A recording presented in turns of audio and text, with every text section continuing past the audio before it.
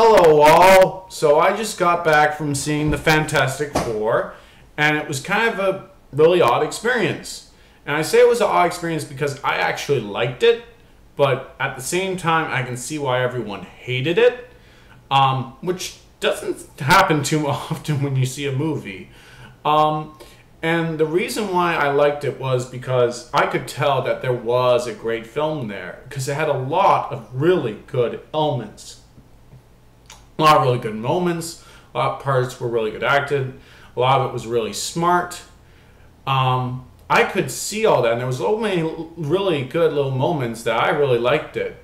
But at the same time, I could tell that the entire ending of the film was just hacked off with a chainsaw. And it was quickly re-edited back together. And because this editing process was so obvious, like there's people who have pointed out that they've noticed that Sue Storm's hair changes often in the film and other little things like that. Because this re-edit job is so obvious and the film just suddenly ends and it feels like 20 minutes or 30 minutes was cut out of the film, a lot of people can't get past that. A lot of people hate that. And I think it's pretty clear what happened. The director made a very dark and foreboding film. He handed it in, and you know, Fox wanted a comic book superhero happy-go-lucky film, so they made this really happy-go-lucky ending and completely ripped out some of the dark elements. And we ended up with a film that wasn't as good, and a lot of people hate because it's so obvious that it was re-edited. But I really like what this film was trying to be. And the reason why I like what it was trying to be is I like films that take different genres and shove them together and see what happens. And this was so dark and so foreboding at times, it felt like a horror film, but with a superhero storyline, which was really interesting. And I felt, hey, that could actually work as a really good film. So I thought about it a little bit, and I've come up with my own personal opinion on how you could fix this movie, how you could make this movie a really good movie, and what I think the movie should have been. So here's my step-to-step guide on fixing this film and actually making a film that everyone would have loved, okay? You would have loved it, everyone would have loved it, and people would not be complaining about it right now like they are, like crazy. Alright? So bear with me. Here's the good version of Fantastic Four that we could have got. Alright, so spoilers of course, because I'm going to retell the entire movie, but right off the bat, don't call it Fantastic Four. Call it something else so it doesn't tick off the Marvel fanboys and Marvel fan women and everybody. Call it something else because it's trying to be a different movie and it's trying to be a different story and it really doesn't have that much to do with Fantastic Four. So give it a different title. Second step, make it a straight up horror movie with a superhero storyline. That's what the first 2/3 of this film feel like. A horror movie with a superhero storyline. And I was really digging that. I was digging the dark and foreboding elements. So just go all out with it and make it a horror movie with a superhero storyline. I haven't seen that before. That sounds cool. That's what the first 2/3 of this film felt like, and that was kind of awesome. So just make it a horror movie and call it a day. Alright? Good. You follow me so far? Good. So, next thing to change is have Sue get in the teleporter with the rest of the gang. She's part of the group. Makes more sense why she would get mutated that way, so have her get in the machine. Alright, all the first part of the movie plays out the exact same, only she gets in the machine. That's the difference. Then they go to the other world, things go awry, much like they did in the movie. They teleport back, they leave behind Dr. Doom, they get right back, but the machine doesn't get destroyed. It doesn't blow up. They get back and they're fine. The powers have not sunken in yet. But then Johnny's like, we left behind Doom. He's back there and he's probably hurt. We gotta go get him.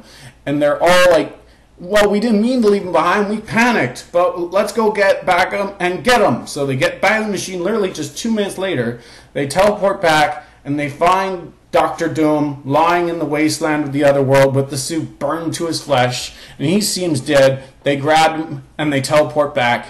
They're back home, and then the powers finally sink in, and then they all just go nuts because Reed starts stretching all over the place.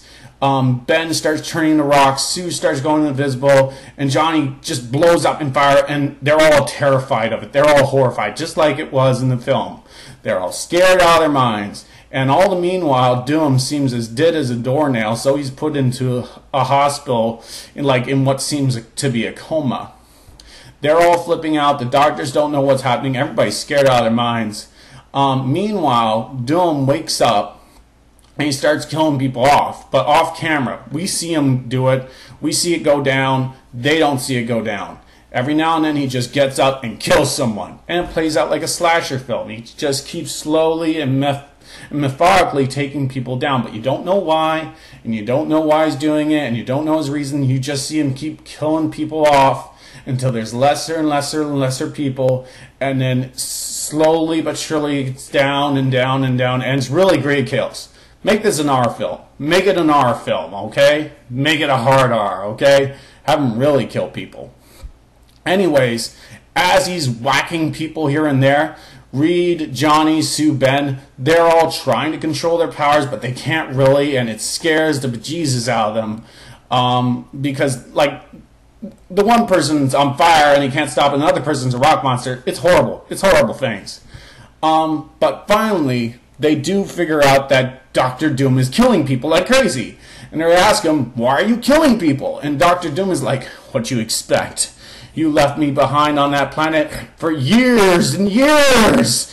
You took away everything and you left me in hell. And for a moment they were like, what? We did what? We went right back and got you. But of course, the reveal is they were on a different planet in a different universe, so time works differently there. Yes, in our world they were gone for 2 minutes, but in Dr. Doom, in the alternate world, it was like 5 years. So the guy's been left alone for years upon years, and he's slowly gone mad with isolation, and now he's just blasted nuts, killing everybody. I'm sorry to use nuts. I know some people find that as an insult, and they rightly should. I probably might want to rethink of wording that. But anyways, he has lost it, let's say. Okay? He was isolated for years. Now he's back into the populace, and that's why he's killing people. Not much of a motivation, but works in a horror film. So they try to stop Doom. They kill him, sort of. And then they check his body, and it's gone. And then it just ends. Much like how Halloween just ends. And that's the movie. And I think that would have been a good movie because that would have been a straight out slasher horror film with the Fly elements meets a superhero movie. And if you would have changed the title from Fantastic Four to something else, no one would have complained about it. They would have instead gone this really unique, dark superhero horror hybrid that people have actually really dug. And I really dug the horror elements of Dr. Doom walking down hallways, blowing up people's heads. I want to see the movie, but, I won't, because a lot of people didn't like this movie, and probably rightfully so. But anyways, that's the movie. That's it. That's the good version. Just make it a straight-up slasher flick with a superhero backstory, and make it dark and gloomy and let it be its thing and give it a hard R and let the director do his job. And I would have bought that. I'm not sure about the end product, but I would have bought that. So that's how I would have fixed it. Yeah, so that's how I think you could fix this movie. Make it a hard R horror film with a superhero storyline, and just don't make it Fantastic Four. And you got a good movie, kind of like the Chronicle, the director's first film, on acid, ramped up to 11. And I would have been totally down for that. And I felt like that's what this film was trying to be and should have been. Once again, Dr. Doom walking down the hallway and blowing up people's heads was awesome. And if you took that and made it into a whole movie, it would have been good. But of course, Fox re-edited the film, cut out probably the best parts, and we got a movie that a lot of people hate. I still kind of like, but anyways, that's how I would have fixed it.